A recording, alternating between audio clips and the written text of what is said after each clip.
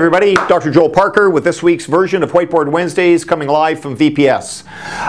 Very interesting, running into all kinds of people that we meet at these trade shows, like you're just at the Western Conference. Really wonderful. I love talking with veterinarians because, I have 17 years in private practice, and there were times where I've, gone through exactly what you guys go through. I've practically seen everything. You never see everything, but you know what I mean. I've seen a lot of stuff in those 17 years.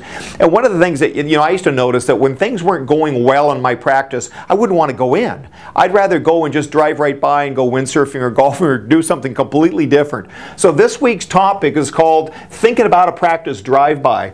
And I got talking with an attendee at the Western Vet Conference a couple weeks back in Vegas, and he came up and he used to actually do practice drive-bys. His practice before he bought it was so toxic that he would actually drive by the practice and just see what it felt like. And we laughed and laughed and laughed. But behind everything that's funny, there's a little bit of seriousness. Okay, and the bottom line is, if you're feeling that you don't want to go into your practice, either as a manager or as an owner, then something's not right.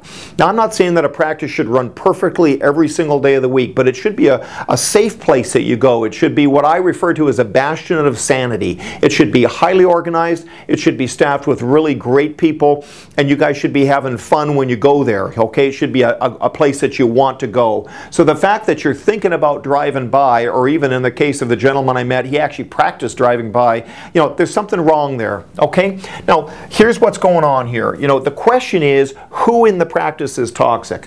When you're feeling like doing a drive-by, it's not something that is wrong in the practice, it's someone that is a wrong fit for the practice. I want you guys to remember that.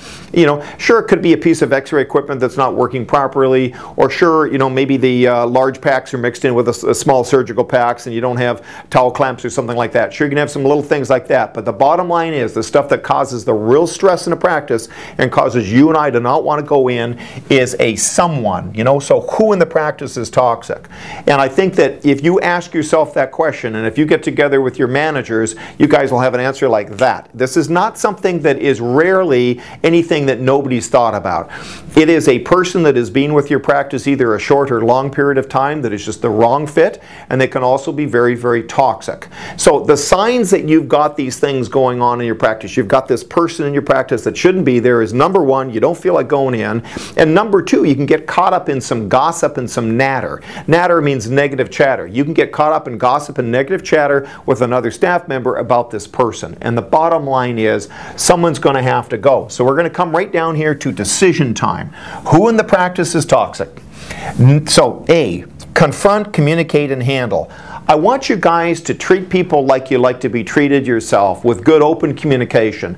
The golden rule of do things unto others as you'd like done to yourself applies here. So when you go to talk to a person that you're suspected or you feel is toxic, treat them with some respect. They are another human being. They are emotional. Things you can say will hurt them. But the bottom line is, I do want you to go confront them. Definition of confront means your ability and your presence to be there comfortably and to handle without avoiding or flinching. So the fact that you're doing a drive-by or attempting a drive-by, or the fact that you're talking about a staff member with another person, is actually a lack of confront. You're actually not confronting what's going on. Okay?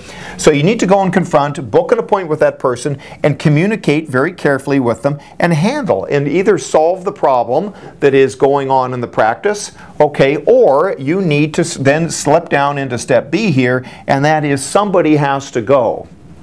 And when I would finally go through these steps, when I would finally confront and communicate and attempt to handle a toxic staff person, and after 2 or 3 times of doing this, a couple correction cycles, all written down with signed documents, signed warnings and things like that, you know the procedure, put things in writing, get them to sign it. And when I finally got to the point where they had to go, I'd sit down and I'd have the talk that one of us has to go, and I'm the owner. And then they'd you could see the wheels, the gears start to turn and so forth, and then finally they get it. I practice in the end, I would do all of this confronting before the 90-day probation period expired. I will even do it now before 30 days is out, because 30 days, you know it, 30 days is long enough to know whether you got a toxic person or not. Okay, so that's what you need to get done this week. You know the feeling, once you get it done, you're going to feel a lot better, but at least start the process with sitting down and confronting, communicating, and handling, attempting to handle. Get some written write-ups that they sign off, some written warnings, And then after you've done 1 or 2 of those, then you can step into the next phase is where somebody has to go and I'm the owner or I'm the manager, one of those. Okay guys, so get that done. The sooner you do it, the better. It's like ripping a Band-Aid off. The sooner you confront that person, you're going to feel better. And some of these people, you know, we run into practices have been there for 30 years. They started the practice with you, so they can be difficult. But I want you to start the steps of confronting and communicating with and handling. Okay? That's all we got for you. If you get that done, you're going to feel better. You'll actually stop the drive-bys and actually drive into the parking lot with a smile on your face and join your team for a great day of veterinary medicine. Thanks a lot, guys. We'll see you next week. That's all I got for you. See you then.